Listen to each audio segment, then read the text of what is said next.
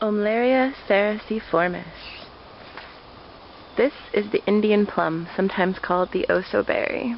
It's easy to identify right now because it's one of the first deciduous plants to leaf out in the early spring. So it tends to come out in March time, and if I scan back a little bit, you'll see there's huge tree shrubs here. They can actually grow up to be 5 meters tall, and I think that they're absolutely beautiful, but they are easy to identify now because the rest of the forest is still barren. I think my dog's about to... No? I thought my dog was going to start barking for you. Sorry about that. But they're easy to identify here. We have lance-shaped leaves. I can't get a macro on that, but I'll get a better shot. And some white-green flowers. These, as their name refers to, actually produce little fruits that are similar to plums. They look like little plums. They're plum in shape and plum in color, and they're actually in the apple and plum family. No surprise there. The other fantastic way to identify them is that they actually, on warmer days, do smell a bit like cat urine.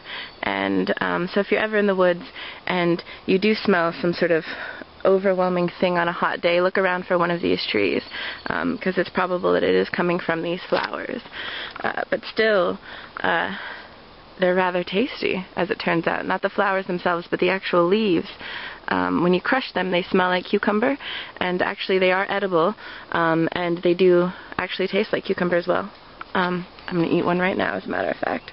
These trees can be found anywhere from BC all the way down to Santa Barbara County in California, and they grow in moist riparian zones all the way up to drier, higher climates as well. It's a very versatile type of tree and had many uses by native First People. Those uses included the bark was made into a tea, twigs were chewed for both anesthetic qualities and as an aphrodisiac, which I find kind of amusing, that it would be used for those two purposes, which seem very contrary to me, but it's fun. The other fantastic thing about these trees is that they're actually dioecious, and what that means is that each tree is either male or female. It produces either male or female flowers, and that's relatively uncommon. Only 6% of all angiosperms, or flowering plants, are dioecious. 85% are actually what are called hermaphroditic, meaning they have both male and female parts contained within the same flower.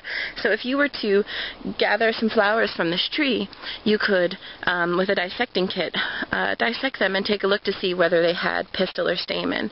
And if it lacked a pistil, then it is a male flower. If it lacked a stamen, then it is a female flower. And only the female trees will produce fruit, not surprisingly, because they contain the eggs.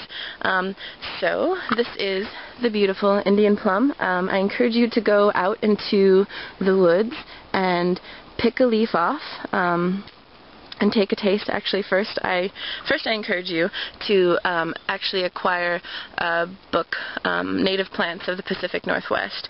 Pojar is one of the authors, and make sure that you're identifying the correct tree, and then make sure that you're taking a look to see that the leaves are not toothed and that they're lance-shaped, and crush it to make sure that it smells like cucumber. It's only the younger leaves that will actually taste like cucumber. After that, they do get rather bitter, so you'll want to do this soon, and we're March 25th or something right now, so you'll want to do it relatively close to this time, or this time next year, and take a taste. And we'll visit this tree again in June when the berries come, and maybe we'll see some birds feasting on the berries, and we ourselves can try them. They are edible in small quantities, so enjoy.